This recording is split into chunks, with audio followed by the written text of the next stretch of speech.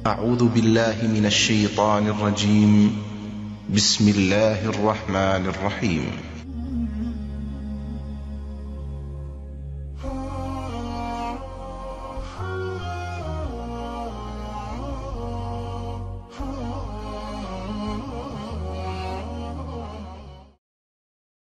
ওয়ালাইকুম আসসালাম রহমতুল্লাহি ওয়া বারাকাতুহু। সম্মানিত জহির ভাই সৌদি আরব থেকে জানতে চেয়েছেন, আল্লাহ তার প্রতি রহম করুক, দয়া করুক, যে ঘোড়ার মাংস খাওয়া জায়েজ কিনা।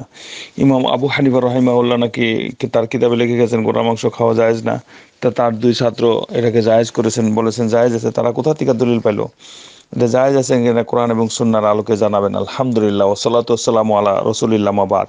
সম্মানিত জহির ভাই, অধিকাংশ আলেম ওলামা, যেটাকে বেশিরভাগ আলেম ওলামা, জামহুর ওলামা একরাম বলেছেন যে ঘোড়ার মাংস খাওয়া জায়েজ আছে। ঘোড়ার মাংসও খেতে পারবে, ঘোড়ার দুধও খেতে পারবে, দুধও পান করতে পারবে।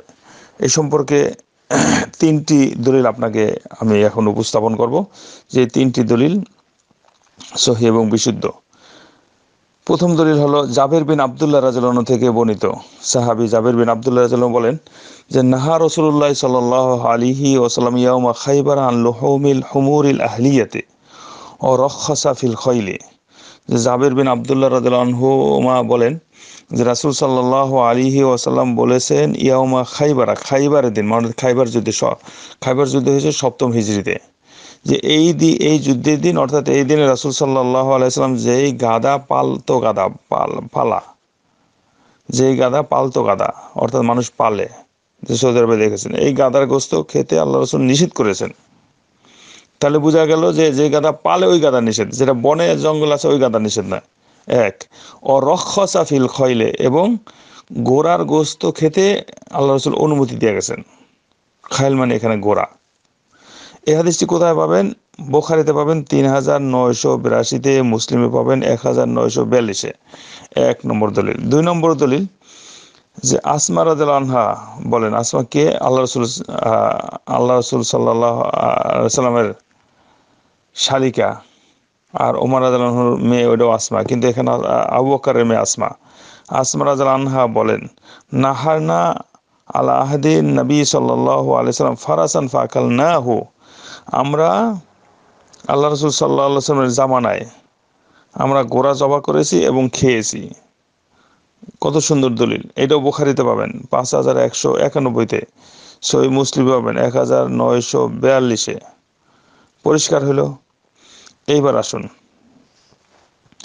আরেকটি দলিল, যে দলিলটি বাইহাকিতে আছে এবং দারাকুতনি আছে। বাইহাকি এবং দারাকুতনি দুইটা গ্রন্থে বর্ণনা করেছে। ইমাম নববী রাহিমাহুল্লাহ হাদিসটাকে সহিহ বলেছেন। তিনি বলেছেন ইসনাদুহু সাহিহুন। যে হাদিসটা কি? জাবের রাদিয়াল্লাহু আনহু বলেন সাফারনা আলা হাদি রাসূলুল্লাহ সাল্লাল্লাহু আলাইহি ওয়াসাল্লাম, আল্লাহ রাসূল সাল্লাল্লাহু আলাইহি ওয়াসাল্লামের সাথে আমরা কোনদিন সফর করলাম একদা। অকুন্না নাকুলু লাহমাল খাইলে, আমরা তখন কি করতাম? ঘোড়ার গোশত খাইতাম। ওয়ানাশরাবু আলবানিহা, এবং আমরা ঘোড়ার দুধও পান করতাম। বাস, সুন্দর এখানে দলিল।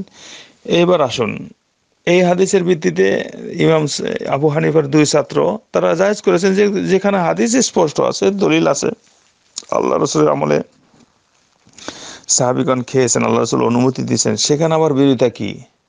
ইমাম আবু হানিফা রাহিমাহুল্লাহ কিতাবে লিখেছেন, ইমাম আবু হানিফা রাহিমাহুল্লাহ কিতাবে তার কওলটা বর্ণনা করা হয়েছে। এখন তিনি বলেছেন কিনা ফিকহের কিতাবে আছে এভাবে, আল্লাহু আলাম। ইমাম আবু হানিফা রাহিমাহুল্লাহ যদি হাদিস পেয়ে থাকেন তাহলে তিনি এটা বিরোধিতা করেন নাই, হয়তো তিনি বলে গেছেন যে এই সময় তার হাদিস ছিল না, এটাও হইতে পারে। কিন্তু জেনে রাখবেন, ইমাম আবু হানিফা রাহিমাহুল্লাহর উপর অনেক অপবাদ চাপানো হয়েছে, যে কথা তিনি বলেন নাই। আর যিনি ইজতিহাদ করেছেন, হাদিস না পাইলে তিনি ইজতিহাদ করেছেন, তিনি ইজতিহাদের ভিত্তিতে একটা কথা তার থেকে পাওয়া যায়। যেহেতু আল্লাহ কোরআন মাজিদে বলছেন যে অল খয়লা ওয়াল বিগালা ওয়াল হামিরা লিতারকাবু হাজিনা, এই গোরা এবং গাদা, তারপর খচ্চর, এইগুলো হয়েছে আল্লাহ সুবহানাহু ওয়া তাআলা কি বলছেন? লিতারকাবুহা, তোমরা এটার উপরে সওয়ার করো, ভ্রমণ করো, এবং জিন এবং সৌন্দর্যের জন্য। এখান থেকে দলিল ইস্তেমবাদ করছেন যে এগুলো তো আল্লাহ খেতে বলেন না, এগুলো একজন হচ্ছে সৌন্দর্য এবং শোভা এবং ভ্রমণ করতে বলছে। কিন্তু ইমাম আবু হানিফা রাহিমাহুল্লাহ যদি এই কিয়াস করে থাকেন, এটা কিয়াস মাল ফারেক, এটা হাদিসের ভিত্তিতে ঠিক না। যেখানে হাদিসে স্পষ্ট আছে খেয়েছেন সাহাবায়ে কেরাম এবং আল্লাহ রাসূল আমলে এই ঘটনা করছে, আল্লাহ রাসূল বলে গেছেন, সেখানে আবার কিয়াসের দলিল কি?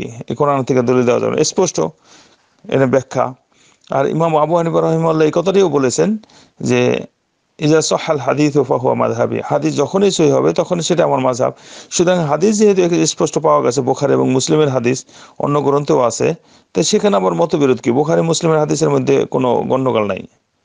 সুতরাং এটা আমাদেরকে স্পষ্ট বিশ্বাস করতে হবে যে ঘোড়া গোস্ত খাওয়া জায়েজ আছে, ঘোড়ার দুধও পান করতে পারবে। যারা খায় না তারা দলিল লইয়া বসে থাক, উল্টা পুল্টা দলিল লইয়া। কিন্তু দলিল পাওয়া যাবে, আর হালাল জিনিসকে হারাম করবে এবং হারাম জিনিসকে হারাম করবে, এই সাহস তাদেরকে কে দিল? কোরআন সুন্নাহর উপর আস্পর্ধা লাগানো, এটা মোটেই ঠিক না। সুতরাং তো কোনো ব্যক্তি না জেনে শুনে এই সমস্ত কথা বলার অধিকার রাখে না। যদি না জানা থাকে তাহলে বলতে হবে আমি জানি না।